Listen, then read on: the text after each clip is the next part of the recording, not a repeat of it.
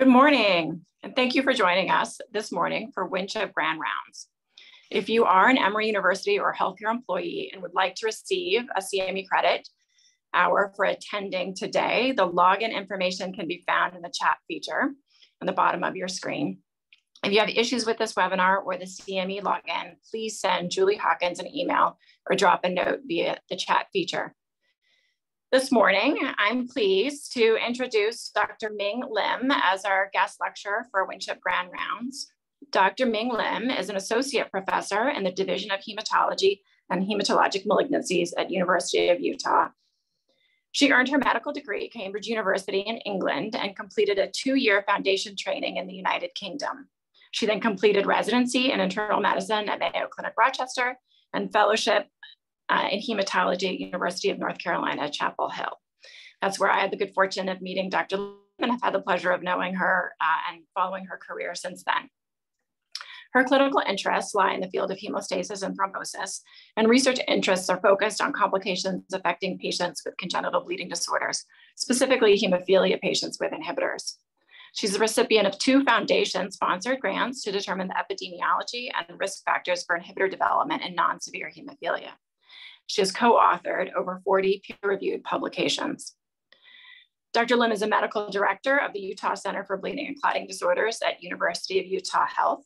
And nationally, she serves on the American Board of Internal Medicine Hematology Approval Committee, is the chair of the American Society of Hematology Subcommittee on Stewardship and Systems-Based Hematology, and also serves on the National Comprehensive Cancer Center Network, Cancer-Associated Thromboembolic Disease Panel.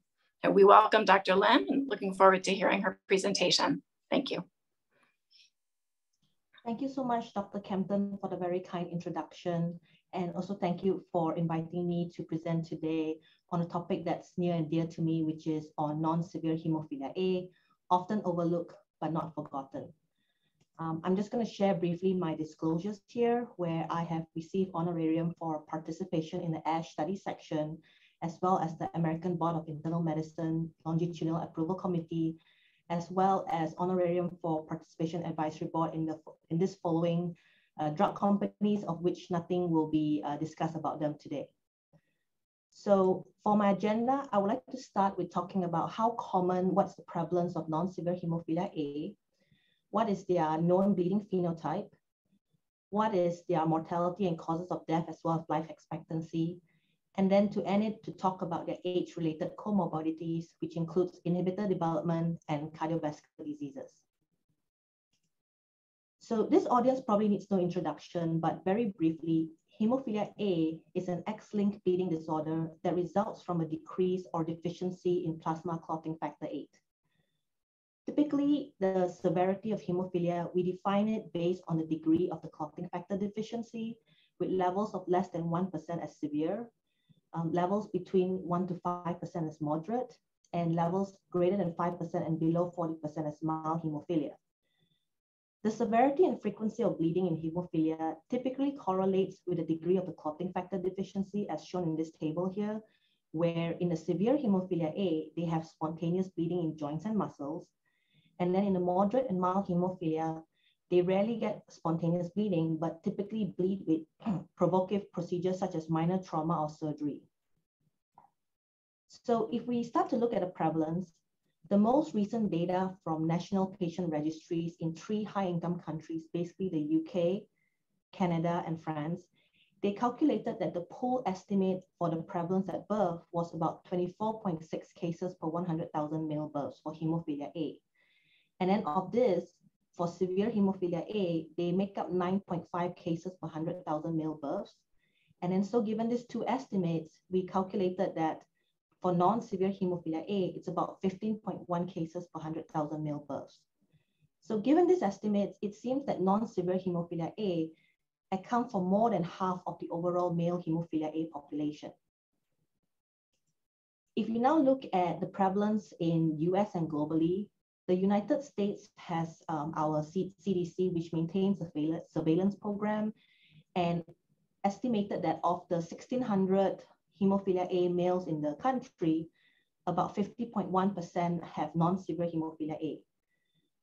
These numbers, these proportions are pretty much in line with real-world numbers that are reported by the World Federation of Hemophilia based on their annual global survey data, where they have collected data from about 175,000 males from over 125 countries. Even so, the numbers are in line. It is worth noting that this prevalence percentages varies between countries depending on their income level, where in the high income countries, non-severe hemophilia A contribute to about 53.6%, whereas this figure is much lower, about 1/3 in lower middle and poorer income countries. And the thought process is that this discrepancy is due to differences in diagnostic practices and also inadequate laboratory facilities in resource-limited countries. Yet, despite this high prevalence of non-severe hemophilia A among the hemophilia A population, this patient population have received very little clinical and research attention because there's this assumption that they have a lower mortality, lower morbidity as compared with their severe counterparts. And then much of the clinical management of how we manage patients with non-severe hemophilia A is pretty much extrapolated from the severe hemophilia A population.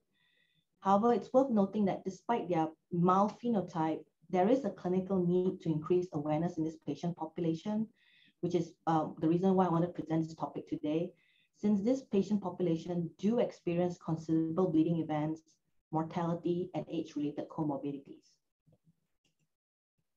So I mentioned earlier when we were discussing the bleeding, where non-severe hemophilia A generally only suffer bleeding after provocative events, such as trauma and surgery. And so the information on the burden of disease, their bleeding phenotype in non-severe hemophilia A is much more limited. In the hemophilia population, when we discuss frequency of bleeding, we use a standardized term called the annual bleeding rate, which is the ABR. And this is how we categorize someone's bleeding rate based on how many joint bleeds they have or how many non-traumatic or spontaneous bleed they have in a year. And in several studies that I've shown here in this table that's come from national registries from different countries, they have found that in the non-severe hemophilia A population, the mean or median ABR, the annual bleeding rate, ranges from 0.5 to about 3 per year. And of course, it depends on the severity of disease, where moderate hemophilia have a higher mean, about 3.2, and mild hemophilia have a much lower mean ABR, which is to be expected. And then for comparison, I show here in the bottom row, a national registry from Austria, just to show you what the median ABR would be for severe hemophilia A. And it ranges widely because depending on whether a patient's on prophylaxis or not, it ranges from 28 and bleeding rates per year, bleeding episodes per year to about 4.9 with prophylaxis. So it's clear from here that the bleeding phenotype in a non-severe hemophilia A population is definitely much lower. But if you look at ranges, the range here or the inter-quarter range, there are some individuals that do have high ABR similar to a severe hemophilia A population. So take, for instance, this study by Betty et al. From the United Kingdom. The median ABR is 0.5 with a range of 0 to 4.5. But you can see if you look at the frequency of bleeding in their population, even though the median ABR was 0.5, there is a skewness in the distribution of the bleeding episodes where a quarter of patients had an ABR of greater than 1, which highlights the fact that even though we know that the non-severe hemophilia A population has a milder bleeding phenotype, some of these individuals have a high burden of disease that does require attention and appropriate management, similar to our severe hemophilia A population. And now we're going to talk about life expectancy. So it's been a remarkable century where the life expectancy of hemophilia patients have increased significantly due to improvements in the treatment of how we treat hemophilia. So as you can imagine, in the early 1900s, a severe hemophilia A would have a life expectancy only up to their teenage years due to uncontrollable bleeding episodes. And then in the 1940s, life expectancy increased a bit more with the introduction of whole blood transfusion. And then in the 1960s, Dr. Poole discovered cryoprecipitate, which helped treat our hemophilia patients and which then increased their lifespan a bit more. And then by the early 1990s, with the introduction of recombinant and plasma-derived factor VIII concentrates, their life expectancy for hemophilia patients who receive consistent factor VIII concentrates almost reach a general population, which is about 10 years less than average. And today, a newborn baby born with hemophilia in a developed nation with adequate resources to factor VIII concentrate is expected to reach a normal life expectancy. So this life expectancy in general is likely reflecting the severe hemophilia A population. So what about life expectancy in a non-severe hemophilia A? So there's not much data on this, but I found one study that was published last year that looked, this is a study from the Netherlands that looked at the life expectancy by disease severity over 4 time periods from 1973 to 2018. And so the life expectancy is shown on the y-axis here, and they have 4 study cohorts shown on the x-axis here. And this upper black line here tells you the life expectancy of the general Dutch male population over time. And so you can see for the general male population in the Netherlands, and for mild hemophilia A, which is the line in red, and then for moderate hemophilia A, which is the line in purple, the life expectancy is increasing over time. And just to point out, in the cohort 4, which is the last 2 decades, the median life expectancy for both mild and moderate hemophilia is about 80 years of age. So that's almost close to the general population.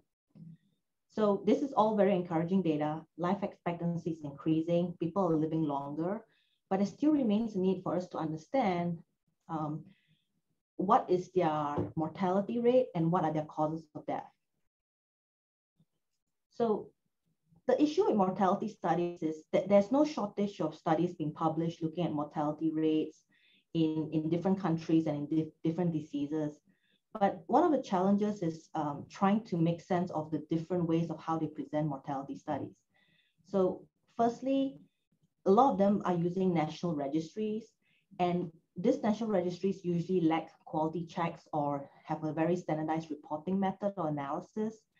And so some studies you see that they report on the standardized mortality ratio, the SMR, which is an age-adjusted measure of excess risk in the study population when you compare it to the general population. And some studies look at mortality rate, which could be crude or age-adjusted depending on the population, which is just deaths per person years at risk. And then in the hemophilia population, most of the studies we have are conducted in developed countries.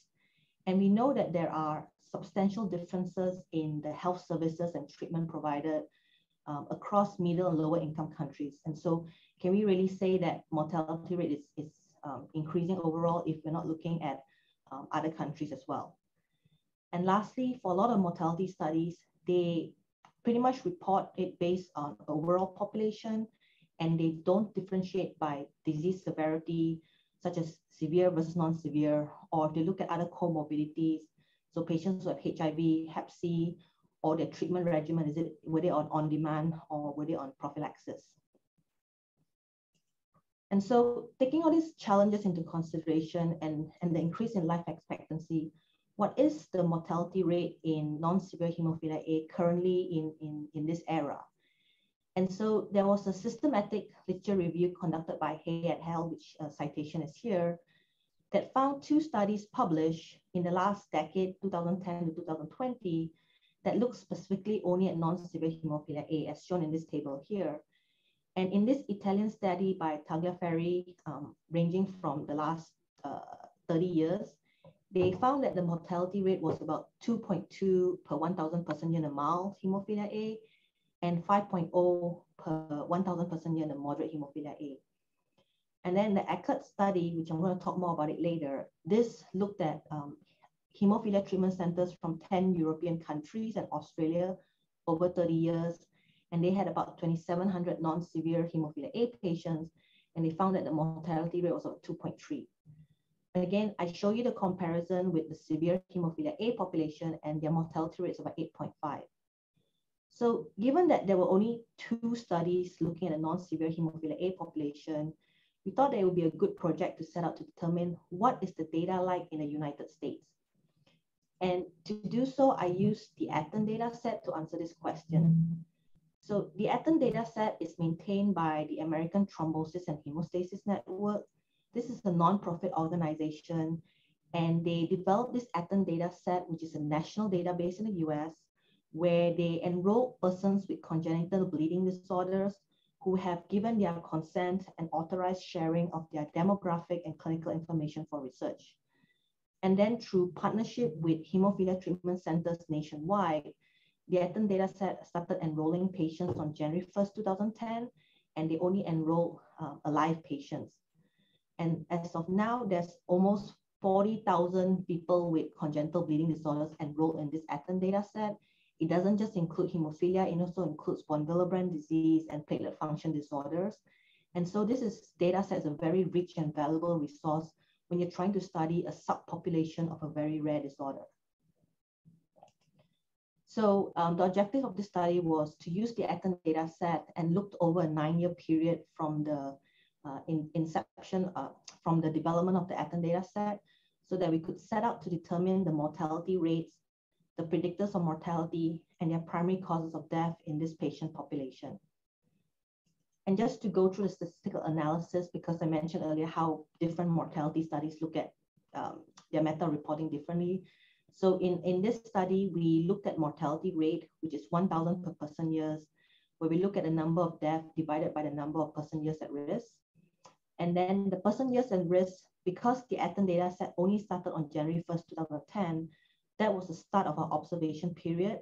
Or if the persons enrolled were born later than that, we use their date of birth. And then the end of the observation period was December 31st, 2018. So this is a 9-year time period we're looking at. Or if the participant withdrew from the ATHEN data set, withdrawing their consent or their death date. And then we look at predictors of mortality using Cox proportional hazards regression. So in this ATHEN data set, they had 6,624 people with non-severe hemophilia A, and this was observed for a total of over 56,000 person years.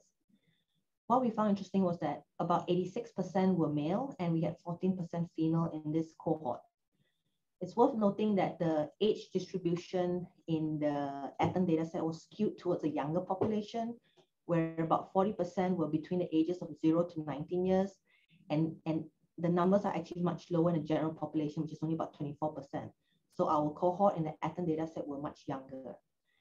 And then some of the characteristics we show here is that almost 3/4 had prior exposure to factor VIII concentrate.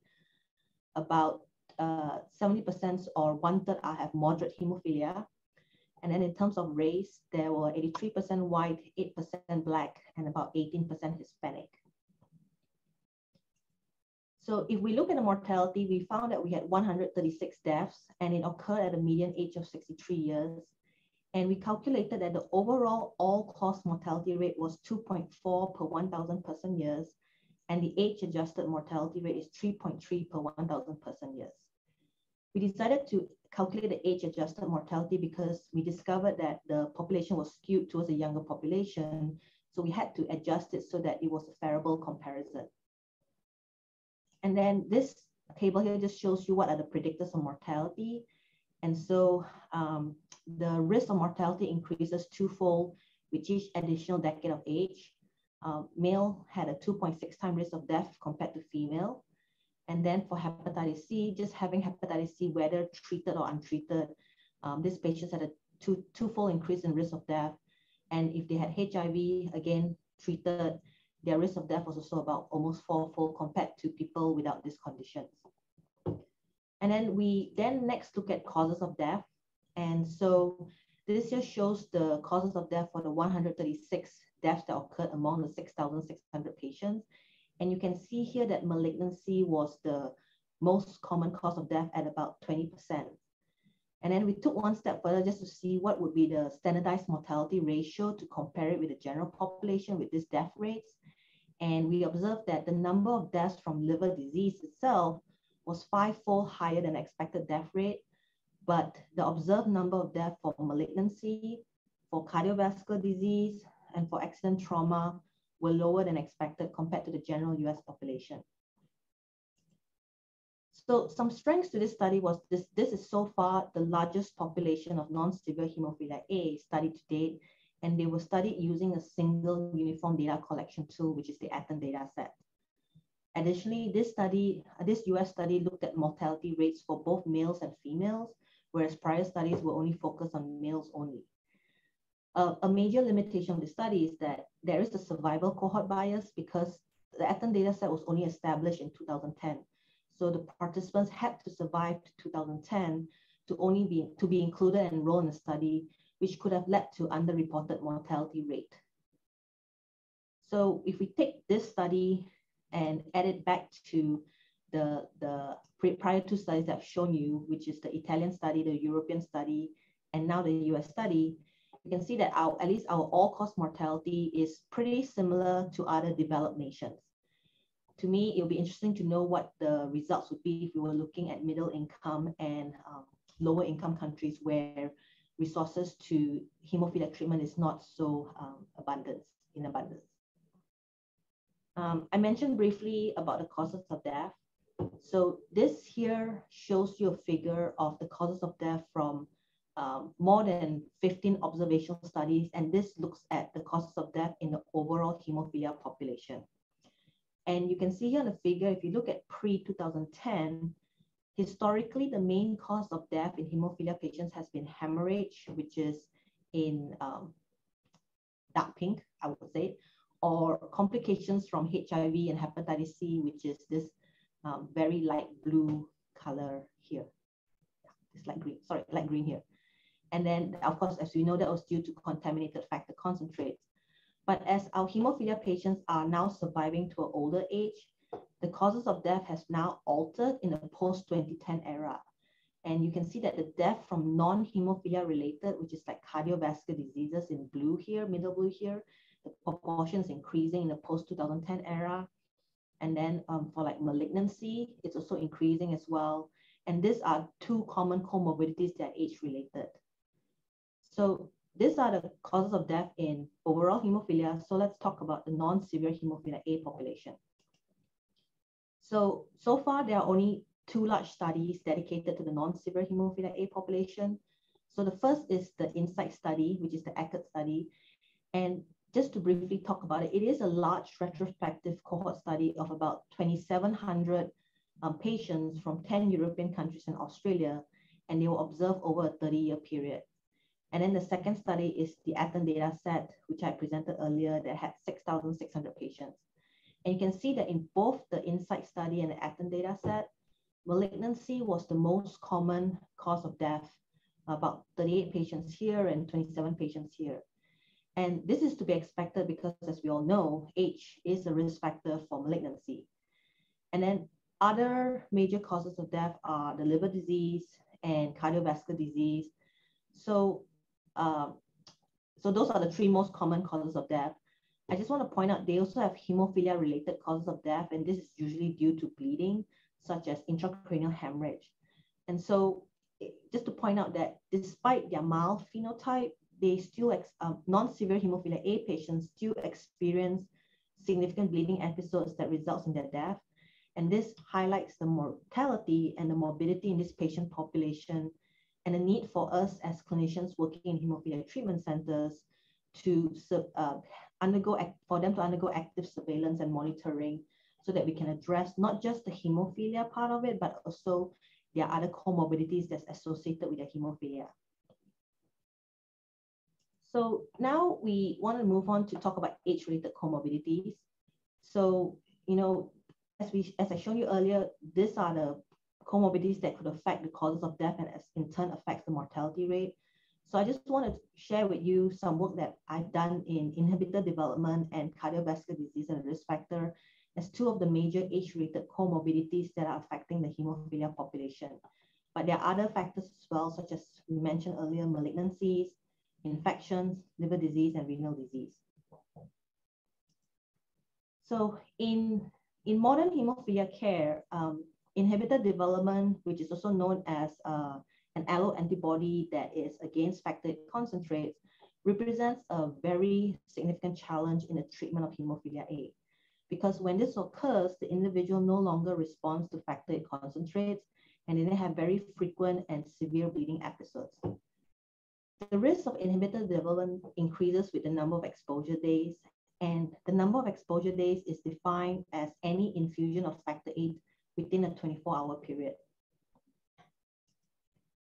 This is of concern in the severe hemophilia A population because this is the patients where they need prophylaxis factor from a very young age.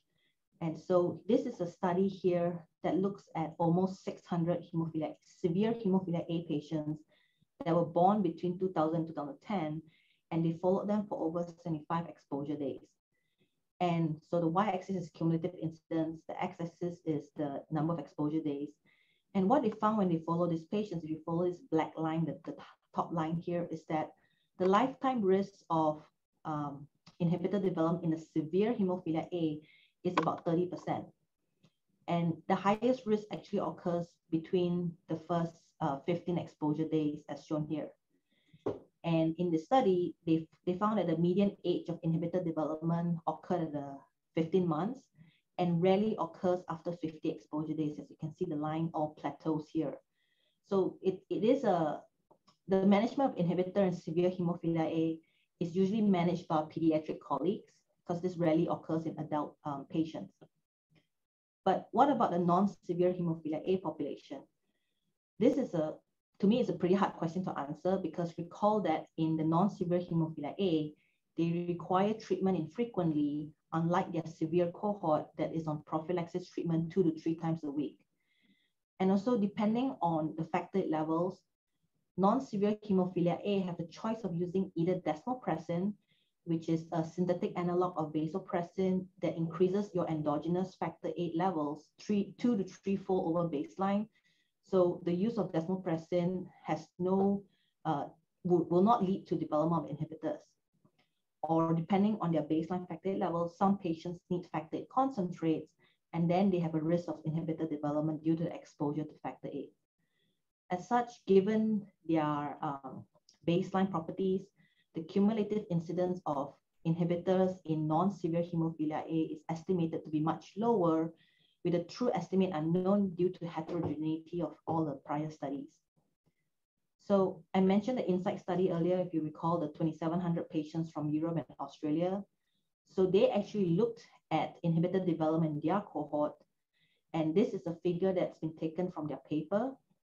And the graph here on the y-axis shows you the cumulative incidence of inhibitor development.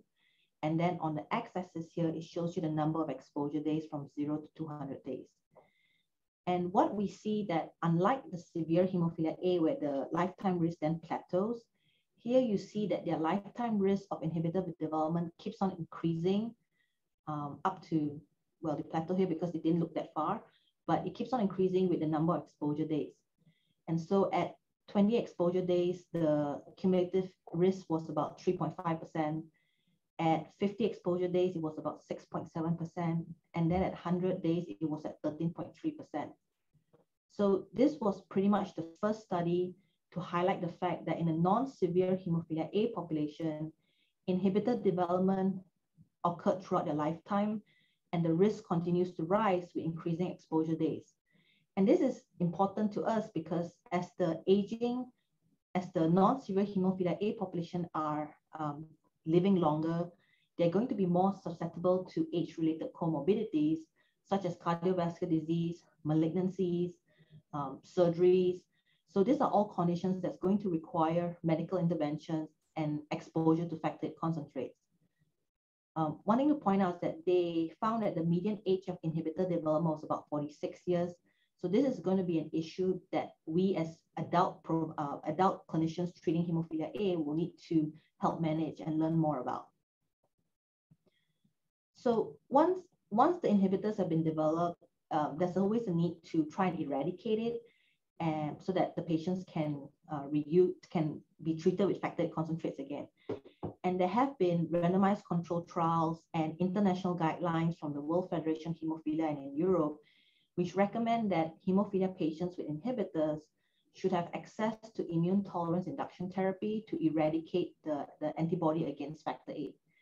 And immune tolerance induction, or ITI for short, is basically involving infusion of factor VIII concentrates on a regular basis, which can be daily to 2 to 3 times a week at very high doses from 50 units per kilogram to 200 units per kilogram. And it is the only proven strategy to achieve tolerance to factor VIII. And all these studies were conducted in a severe hemophilia A population. So how do we eradicate inhibitors in a non-severe hemophilia A when it develops? There's very limited data on this. There's pretty much no randomized control trial, and everyone treats them pretty much differently. So this figure here shows a survey of therapeutic options for inhibitor eradication in non-severe hemophilia A by clinicians practicing at hemophilia treatment centers in the United States. And the respondents to this survey were asked to choose what therapeutic options they would use for a non-severe hemophilia A patient with inhibitor who is asymptomatic, meaning that you discovered the inhibitor just by doing surveillance, but the patient has no bleeding symptom, or in black here, or if they were symptomatic with bleeding episodes but had a low titer inhibitor, or if they had a bleeding symptoms and a high titer inhibitor in white here. And the options that the participants or the respondents could choose from were either observe the patient and avoid factor VIII concentrate, observe and start ITI, immune tolerance induction, or a combination of both, other kind of immunes like rituximab or methylprednisolone. So these options, therapeutic options provided here, were based on what had been used successfully in the literature. And so we kind of just used that as a starting point, but some of the respondents could list others as well, what they would use. And you can see here that with the black, gray, and white bar throughout the different treatment options, there was substantial variation of what people choose to use.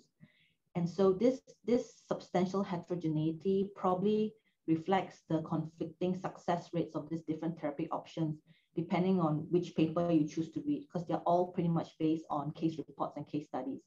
And as we know, these kind of publications are very susceptible to publication bias. I do want to briefly mention rituximab here. It is off-label use, and it has been used for inhibitor eradication, and it's been documented in the literature since dating back to 2006. Initially as case reports, and then as a very small case series, and there's been relatively very good success with this. I will admit I am biased because when I was at UNC Chapel Hill doing my fellowship, I reported on 9 consecutive non-severe hemophilia A patients with inhibitors, and we treated them with rituximab alone and had a 100% success rate. And then of this, 2 patients were rechallenged with they were rechallenged with factor VIII. They did develop inhibitors again, and then we eradicated it again with using rituximab alone. And as such, it has been my practice to use rituximab to eradicate inhibitors in this patient population. So as you can imagine, given the rarity of the condition, because there are so few patients in a non-severe hemophilia A who have inhibitors, it's going to be pretty impossible to accrue sufficient number of patients to perform an adequately powered randomized control trial to look at the efficacy of the different treatment options. But this need can be addressed feasibly if we were able to conduct a multi-center registry-based observational study. And so using the 2 previous studies that we discussed earlier, which is the INSIGHT study and AIDEN dataset, we could see what has been done to look at treatment options for inhibitor eradication. And so with the INSIGHT study, they had 2,700 patients, and of this, they had 101 patients with inhibitors here. They had 73 patients of the 101 that did not receive any eradication therapy. These patients were just observed. And then they had 28 patients who received eradication therapy. And not to go through the whole figure, but basically their key observation was that if the non-severe hemophilia A patient had a low titer inhibitor, you could just watch them because there was a high chance that it was going to spontaneously resolve where the inhibitor cleared on its own. Whereas if they had a high titer inhibitor, meaning that the Bethesda unit was greater than 5 Bethesda unit per mil, then it would be wise to then use eradication therapy because the inhibitor was not going to resolve on its own. So these are the data from the INSIGHT study. So what about data from the ATOM data set? And so in the ATOM data set, out of 6,600 patients in the cohort, there was 171 patients with inhibitors, and about 70%, 141, received no eradication therapy, and 30 patients received eradication therapy. And this consisted mainly of immune tolerance induction, immunosuppressive therapy, and then ITI and immunosuppressive therapy. One limitation of the ATOM data set was that the data on outcomes of this treatment was not consistently reported, so we could not determine the success rate of these interventions. So overall, the data from the two large studies, the ATOM data set and the INSIGHT study, showed that not all inhibitors in non-severe hemophilia A require eradication therapy, because up to 70% of them may clear spontaneously. So the decision to initiate treatment, and if so, which treatment, should be individualized on a case-by-case basis. Regardless of whether inhibitors are cleared spontaneously or by eradication treatment, it's essentially determined that there's no amnestic response occurring when they are rechallenged with factor VIII concentrates, because this can affect their future hemostasis when they're undergoing trauma or surgical intervention. So given the challenges of inhibitor management, let's now talk briefly about the risk factors, because if we know what the risk factors are, maybe we can prevent inhibitor development in the first place. So one risk factor I talked about earlier was the number of exposure days, but other risk factors such as the factor VIII variant, the family history, and ethnicity are known to be major risk factors for inhibitor development in the severe hemophilia A population. And then other more controversial, such as the product type, the intensity of treatment, and the age of first treatment, is more controversial, and there are areas of research, and most of the research are in the severe hemophilia A population. So the studies looking at the role of factor VIII variants causing inhibitor is much more limited in the non-severe hemophilia A. Again, when we come back to the INSIGHT study, they were the first large study that looked to identify high-risk patients based on their factor VIII variant and emphasize the potential of using their genotyping data to estimate an individualized risk of inhibitor. So the INSIGHT study had about 1,100 white non-severe hemophilia A patients, and they identified 19 variants out of the 214 factor VIII missense variants that were found in this cohort. And what I want to point out here is that the risk of inhibitor development at 20 exposure days for some of these variants are pretty high, one at 21% and one at 45%, which is pretty much comparable to the severe hemophilia population. And so even though this was the first study to look at this, this was a very homogeneous population. It was the white hemophilia, white population. And we know from prior studies that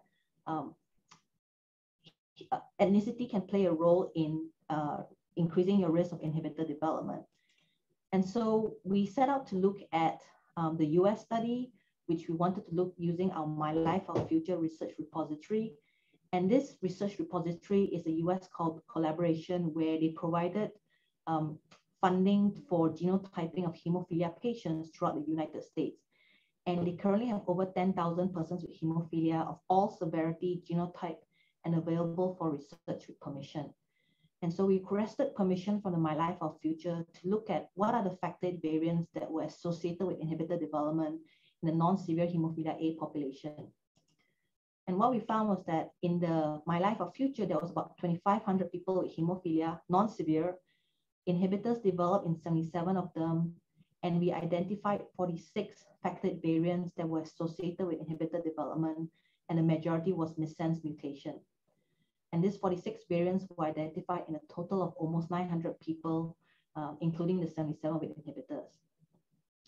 To me, what was interesting was that in the INSIGHT study, which was a homogeneous white population, they had identified 19 factor VIII missense variants, and of this 19, only 5 of them were found in our population in the United States. And so we had identified an additional 41 factor VIII variants that were associated with inhibitor development. So the strength of this study using the My Life, Our Future, that it is the largest population of participants with genotyping data available to date. It consisted of a multi-ethnic population. We had 7% Black, 3% Asian, and 18% Hispanic in this cohort. However, again, with registry data, they had no data on number of exposure days, so we could not calculate the cumulative inhibitor risk analysis based on factor VIII variance, which the INSIGHT study was able to do. So that was quite unfortunate, but the data is the data. And then if we look at other modifiable risk factors in non-severe hemophilia A, the other clinical risk factors is including intensive factor VIII treatment, age, and surgical intervention. And so they do play a role as seen in the table here. So the first study by Dr. Kempton did a case control study of 36 inhibitor patients comparable to 62 non-inhibitor, and found that intensive factor VIII treatment, which is treating with factor VIII for more than 6 consecutive days, was strongly associated with inhibitor development in those at least 30 years of age and older. And then these two are from the INSIGHT study, which used nested case control studies and found that both surgical intervention and high doses of factor VIII also increase your risk of inhibitor development. Notably, just to point out here that they did not find increased risk of inhibitor in patients who, depending on what recombinant factor VIII concentrates they use. So whether it was plasma derived or recombinant, there was no increased risk of inhibitor. So given all these risk factors and that there are currently no evidence-based strategies for inhibitor eradication in non-severe hemophilia A, it is more important to try and prevent this from happening. So if the patient has a high risk factor variant, we should try and use desmopressin whenever possible to mitigate the risk of inhibitor development. And then there's this very innovative approach that's been suggested where they use a combined approach of desmopressin and factor VIII concentrate to try and reduce the intensity of factor VIII usage. And then what I tell my patients nowadays is that they should keep a personal record of their factor VIII exposure, because when patients move from physicians or they move state, the number of exposure days they have is very limited. It's not, the records are not kept accurately. And so I ask patients to keep it on their own so that they can share and we can see how much factor VIII usage they've had over their lifetime. And then the last few minutes, I just want to talk briefly about cardiovascular diseases and its risk factor. So we know that cardiovascular disease is the leading cause of death globally in the general population. However, fortunately, multiple studies have reported that the mortality is lower in hemophilia than the general population, which is great. And they also have a lower than predicted incidence of cardiovascular disease. This table here shows the results of a prospective study of male patients with hemophilia who was seen in the Netherlands and the UK from 2009 to 2011, and they were followed for 5 years. And it shows you the expected cardiovascular disease events, the observed cardiovascular events, and what it says is that, and what it shows here is the relative risk of 0.33 and 0.38 in the severe and non-severe respectively, which suggests that even though hemophilia patients are protected against cardiovascular disease, the protection is less in the non-severe hemophilia population.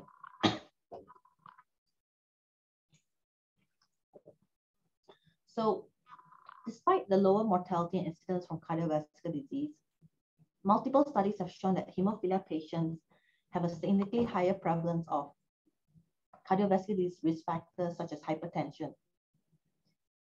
You can see here from 3 different countries,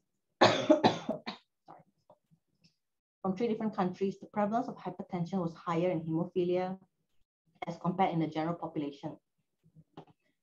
And then if you look at obesity as well, this is a meta-analysis showing you the pooled prevalence of overweight and obesity in hemophilia patients in the past 8 years, shown as a forest plot, and that most studies are geared in the developed countries like North America and Europe.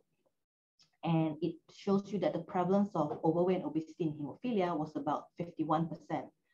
And for comparison, the WHO estimates that in the general population, about 40% are overweight. So our hemophilia population are heavier than the general population.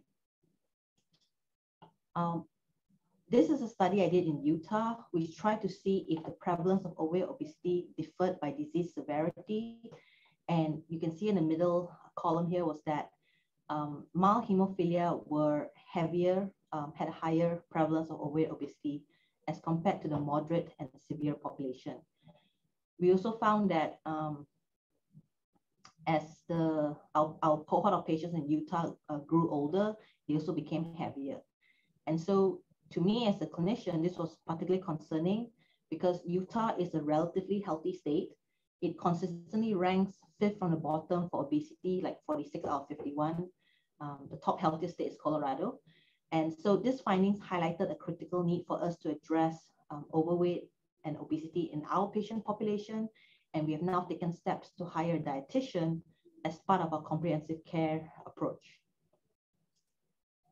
So the management of cardiovascular disease in hemophilia is very challenging in our patient population because most of the management is going to involve antiplatelet therapy and anticoagulant or invasive procedures such as PCI, CABG, and cardiac ablation. The general rule is that we treat these patients similar to the general population with hemostatic modification. So in the acute setting, this is easy. We treat them with hemostatic.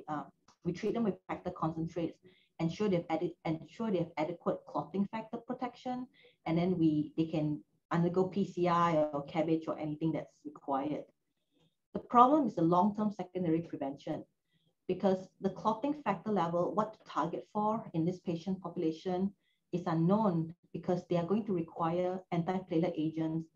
And so what level should we target at without increasing their risk of bleeding? And there have been a lot of studies being published, multiple case series that report that antithrombotic therapy can be done safely in hemophilia patients. And then there's also been studies showing that you can try and avoid long-term anticoagulation using the left atrial appendix occlusion, such as the Watchman device or doing cardiac catheter ablation. I think from all these case series that's been reported, the data suggests that when you're trying to determine antithrombotic therapy for a person with hemophilia, whether severe or non-severe, we need to consider their individualized bleeding history. And pretty much expert consensus says that we try to maintain a factor level greater than 20%, although to me, this would depend whether they're using single antiplatelet agent, are they using dual antiplatelet agent, or are they using anticoagulant therapy? To me, the considerable challenges is how do you maintain antithrombotic therapy in a non-severe hemophilia A population if they are going to require routine factor infusion to maintain a levels greater than 20%. Because remember, our non-severe hemophilia A population are not used to self-infusion. They are not used to infusing a factor product 3 times a week. And so there are logistic complications when you're trying to determine antithrombotic therapy for these patients. So in summary, I hope that I've been able to present to you that the care and the management of the non-severe hemophilia A population is often overlooked, both by patients themselves who sometimes skip their hemophilia care visits because they feel that they have a mild phenotype, they don't need much taking care of, and also by clinicians who have a misconceived notion that they have a low mortality and comorbidities. But then they do have considerable bleeding events, mortality and comorbidities. And as they age, their age-related comorbidities are all increasing. The number of people with malignancy, cardiovascular disease is increasing, and all these are going to require treatment with factor replacement therapy. We showed you that in a non-severe hemophilia A patients, they have a lifetime risk of inhibitor development with increasing exposure to factor VIII. And so we need to apply preventive strategies to try and mitigate this risk. And finally, more research is needed in the management of these age-related comorbidities due to the complexities they are still learning from. For instance, what is the risk of benefit of antithrombotic therapy for cardiovascular disease in the hemophilia population, especially the non-severe hemophilia A population? What is the acceptable cutoff where we would allow the risk of bleeding versus the risk of clotting? And so in terms of acknowledgement, all this work and my training would not have been possible without mentors who have guided me throughout the whole way. And so when I did my residency at Mayo Clinic Rochester, I was mentored by Dr. Rajiv Prudi. And then when I did my fellowship at UNC Chapel Hill, I was mentored by Dr. Nigel Key and Alice Ma, and had the good fortune to be introduced to Dr. Kempton at the time, who was at Emory University, and we've been working collaborative since then. And some of the work that I've done also would not have been possible with support and resources from a few foundation, which is firstly the ASH CRTI, which I was very fortunate to be accepted in 2014. They helped me with developing my clinical research skills and how to do an appropriate survey for clinicians. And then the work in mortality, infected variants, and inhibitor development was due to from the HTRS, the Hemostasis, Thrombosis, and Research Society, which gave me a 1-year grant to look at this. And then their Mentor Research Award was a 2-year grant to allow me to look at this. So thank you very much for your attention. I'm very open to questions right now.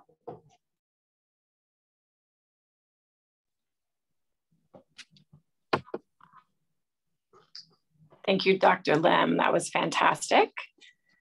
If you have any questions, please use the Q&A feature located at the bottom of your screen. We'll wait on questions. I did want to mention that next week there will be no grand rounds. They will return on March 16th with Dr. Carrie Anders from Duke University, who will be presenting treatment of breast cancer, brain metastases, and evolving landscape. To view all upcoming Winship Grand Round lectures, please visit the Grand Round page on the Winship Cancer Center website or Winship calendar. So let's see. There's questions that have come up. We do have one question from Dr. Tran, who says, great talk. Because of the potentially milder phenotype, what are strategies that you use at your center to help retain and encourage them to come back for their regular visits and therefore get captured in databases if any comorbidities arise? So ever since the INSIGHT study came out with the data on the lifetime risk of inhibitor development in the non-severe hemophilia A population, I have actually shared that with my non-severe hemophilia A population. I share with them, like, for instance, in a severe hemophilia A, what is their lifetime risk? And a non-severe hemophilia A, what is their lifetime risk? And so somehow that gave them the conception that, yes, I have mild hemophilia A, but maybe it's not as mild as what I was told since I was a child. So that's one way I try to get them to come back for their return visits on an annual basis. It doesn't work all the time, but it does for some patients who are very conscientious about their health. They do come back because they want to know what is the latest data on this patient population. And so I think a lot of it is patient education, counseling, and keeping them updated on what's going on right now. That, look, yes, you were always told you were mild. Great that you haven't had much issues, but as we learn about you, as time goes on, as you're getting older, we are learning a lot more from you, and then we're sharing with you back the data. And so that has kind of inspired some of our patients to come back. Of course, there are some patients who say, you know what, I'm good. See you whenever I need you. Yes, yeah, for sure. Great. Here's another question from Dr. Frank. Wonderful seminar. Can you expand on potential reasons for increased mortality among males? Does this persist after controlling for hepatitis C virus status? So I'm not sure, Dr. Frank, are we talking about the non-severe hemophilia A population specifically? If yes, it could be. To me, I feel that a lot of the, especially now with hepatitis C state being able to be cured from it, what I've seen in a lot of my patients that once the hepatitis C is cured, they don't really get follow-up anymore after that from hepatologists, especially if they don't have any signs of cirrhosis at this time. But we do know that just because you're cured from hepatitis C, it doesn't mean that your risk is completely resolved. And so even though they don't follow up with hepatology, I still follow them up. I don't do the ultrasound, but we do check, comprehensive metabolic panel on them. In terms of increased mortality, I also think that the data we have is still pre-era of the treatment for hepatitis C. So I think if we look at 2020 to 2030 or 2020 to 2040, we might see that the mortality risk actually goes down.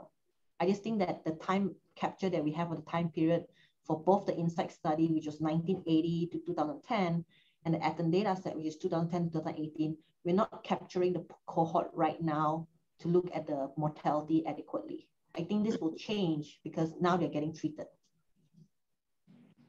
Great.